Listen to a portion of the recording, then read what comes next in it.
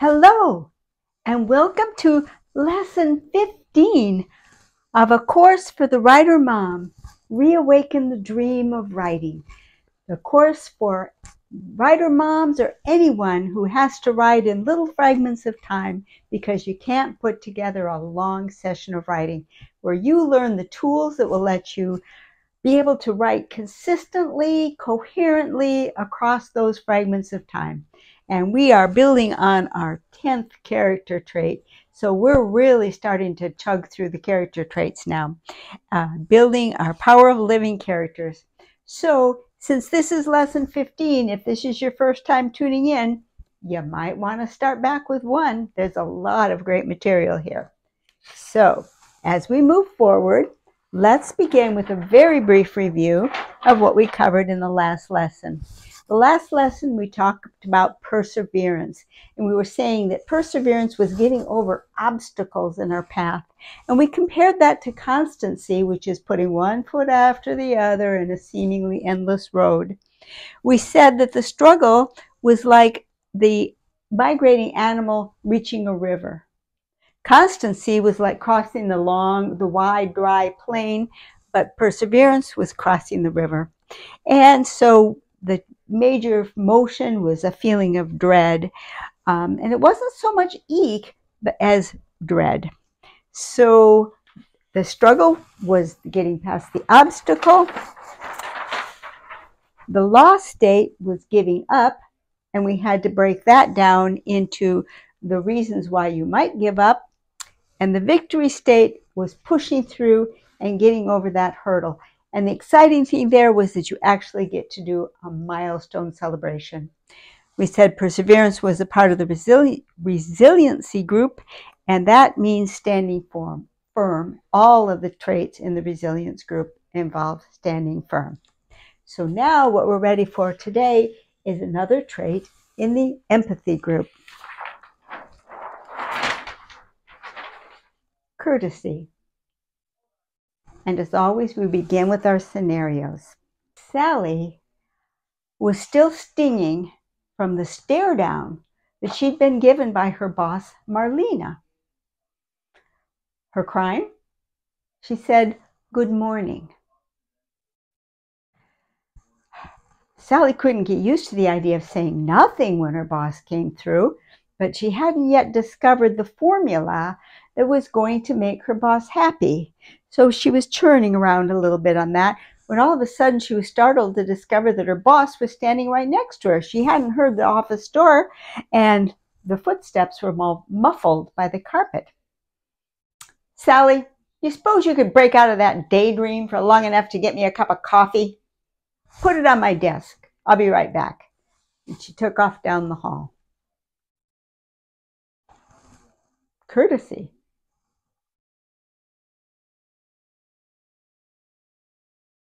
Rudy was talking to Anna. "Oh, Marlena is going to chew Sally up and spit her out. Nobody lasts long in that job, and Sally isn't going to make it." Then he stopped cold because he noticed Marlena coming down the hall. He dropped everything and made a few steps down the hall to greet her. "How is the lovely Marlena this morning? Come right this way. Dick will be back in a moment. Shall I seat you in his office? Can I get you a cup of coffee? I know just how you like it. Hot and bold, just like you." Courtesy. Richard was headed back to his office, thinking about what he was going to say to Marlena.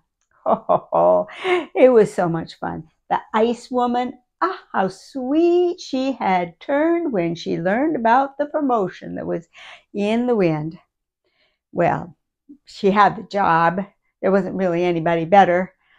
But he was having so much fun toying with her. Courtesy. Sally's lunchtime had arrived, and Marlena wasn't back in the office yet. She didn't know whether she should leave for lunch or not. She always told Marlena when she was leaving the building. She was fretting and really didn't know what to do. She looked through the open office door. Well, there was that cup of coffee from this morning. Marlene had never been back to even drink a drop. 15 minutes went by, and Sally realized that, if she didn't go now, she'd never get back in time for lunch, and it wouldn't do to be late. So she scurried down the hall and approached the bank of elevators. She was hoping one would come soon because it can sometimes be a long wait. But luckily, she heard the bing and the down arrow just as she walked up. She got on board, and then she noticed coming down the hall was Anna carrying a teetering stack of files. She held the elevator door for her, waited for Anna to get on the elevator, and then asked her what floor, punched it for her, held the door again when Anna got out. So it was quite some time before she finally got out of the elevator and onto the street. She scurried down the sidewalk towards her favorite bagel shop. Even on her budget, she could get a bagel sandwich, and it was enough to fill her up. Uh-oh, the line was out the door. Hopefully she stood in line, but before long she realized that line was not moving fast enough. So she gave up and went back to the office. On her way back, she thought to herself, well, at least I won't be late getting back. Courtesy.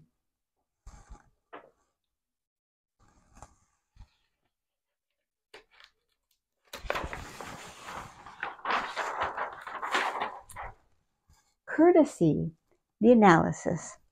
The struggle of courtesy is a very interesting one. It's the struggle of the alpha animal in a pack of animals, keeping all the other animals in line and being able to eat his share of the food before anyone else got to scramble to get whatever was left. It also fits the idea of a pecking order, like in chickens.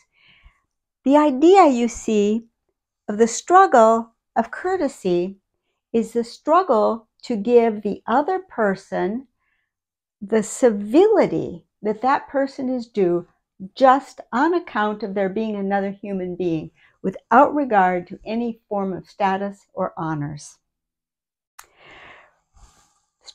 The struggle of courtesy is a strange one because if you're in the struggle, that implies you're at the rudder level. And courtesy is kind of like loyalty. If you're at the rudder level, your character is already in trouble. For a civil society, courtesy should be at least an anchor trait, if not a base trait.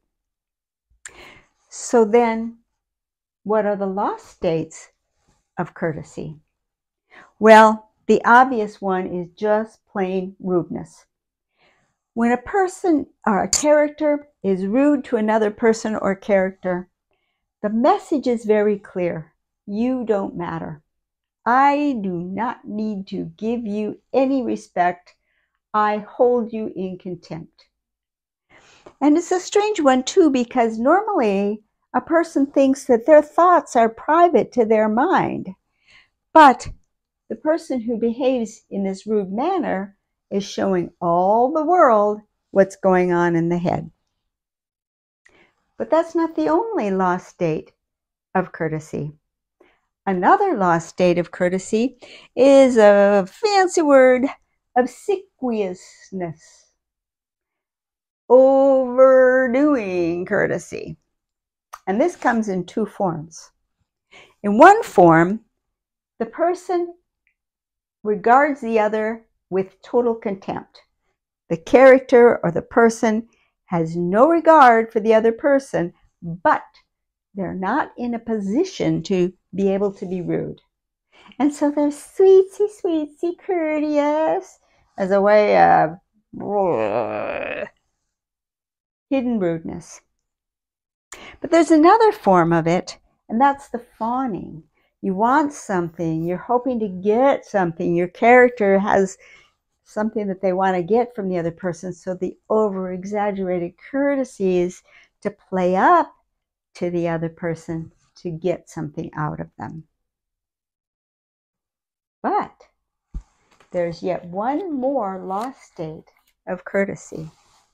And this one is a ringer. Neediness.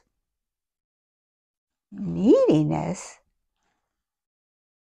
What does neediness have to do with courtesy?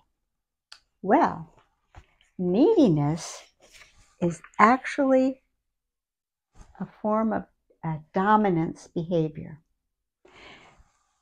Neediness, as we mean it here, is when one person exposes their vulnerabilities to the other under a hidden demand that they be fed in some way. So what makes it a dominance behavior is that there's a concealed contract which the other party did not get a choice of entering into. Then the individual is saying, on account of my vulnerabilities that I've just exposed, you are on the hook to feed me.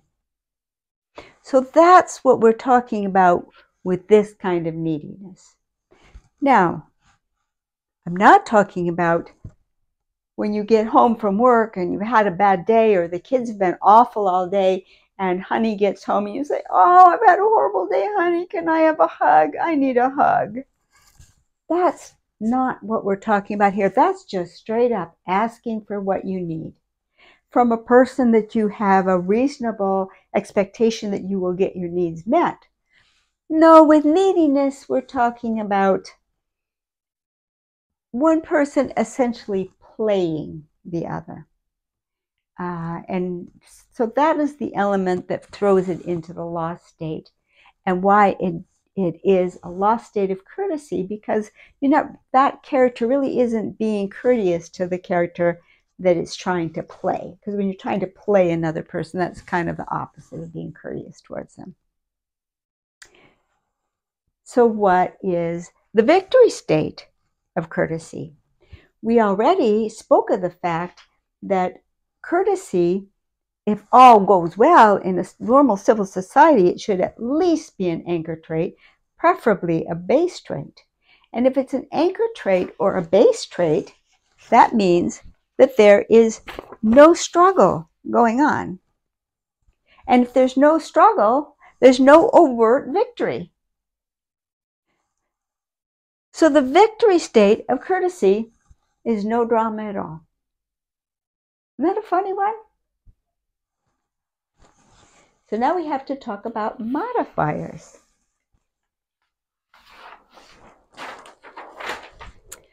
The modifiers of the whole empathy group, so we're going to do our empathy group along with our modifiers. All of the modifiers for all of the character traits in the empathy group involve interactions, one character with another, one human being with another. And therefore, they're always visible. They're always in plain sight. And that is a very interesting feature for us as authors, because all we need to do is write the interaction, and what's going on in the minds of the other people falls out between the lines for our reader to understand without us having to spell it out. So what are the modifiers of the empathy group? Like all of the character traits, scale is the main modifier. But what's rather interesting in the empathy group, with scale, scale is all about what is at stake. And with the empathy group, what is at stake is the relationship itself. And that's why it's rather interesting dynamic that goes on. Remember, with loyalty, which is also in the empathy group, and if you were disloyal to someone super close to you, that was the highest possible stake. And yet we've got something funny going on with courtesy, because sometimes people are the most discourteous to the people that they are closest to. And sometimes it even becomes this habitual thing where it doesn't even mean that they don't love each other. It's just they've fallen into a habit of being discourteous to one another. So the scale plays in a funny way, but without courtesy or without these empathy traits in general, since they're all about relationships, if we have a character who is weak in these empathy traits, assuming they're not an out and out villain, what you're going to have is somebody who has difficulty forming relationships, and loneliness might creep in. So that might be an interesting theme for a story based around the empathy traits in general and courtesy in particular. So, on to the second part of our lesson, where we're going to be talking about the character profile tool. The character profile tool, our next two lessons, are very, very interesting ways that you can motivate your story and help build the emotional level in the story. We're going to be talking about hooks next week and presaging this week. Just the tiniest bit on hooks. Every rudder trait has within it an implicit hook, and that is a mechanism by which an astute villain can rope a character in by their rudder traits, by spotting these hooks. But we won't go into that this week. That's for next week. This week, we're going to talk about presaging.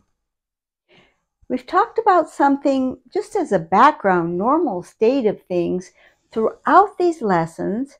We have said many, many times that if you have a character who has a trait in the rudder position, you can show early in your story that that trait is in the rudder position, and then later on, when the drama is higher and the scale is more elevated, your reader will be on edge because they know that trait is up for grabs in the rudder position. And so they will automatically be nervous for whether or not the character will make the right choice.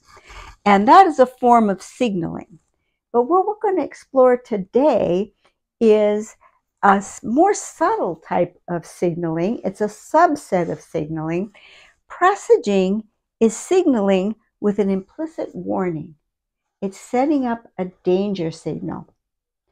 And what we're going to cover today is how a technique for setting that warning signal, possibly at a subconscious level in your reader. All of these empathy traits have the fact in common that as humans, we are very, very adept at picking up clues. Humans are social animals, we're tribal creatures, we're village creatures, and we are very, very good at picking up clues when things are off in the empathy group. And we just store it away in an interesting manner. Let me give you an example. What we're going to cover here is the concept of a mixed signal. And a mixed signal is when the words and the observed behavior do not line up. Let me give you a simple example. Joan is standing in the buffet line and someone brings in a great big tray of donuts. And someone says, oh, Joan, you want one of, here's a donut. You want to have a donut? And she says, no, I don't eat donuts. But then she spends an inordinate amount of time staring at that tray of donuts. A coworker, if they catch on to it consciously, might say to themselves, oh yeah, I know what she means. I don't eat donuts in public. Ha ha ha, I've got her figured out. But it's more likely that it would just be registered in the back of one's mind that, something is off.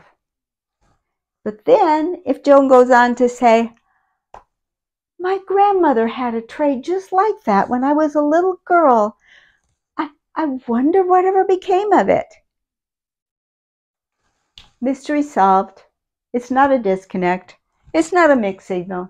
And the subconscious mind, the less verbal part of the mind, just lets go of the tension. Just drops it. Oh, okay. There's no disconnect.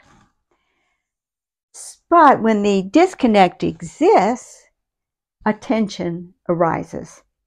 And that tension is so powerful because readers read novels in large measure because of the enjoyment that that tension creates and the anticipation of what's going to resolve the tension.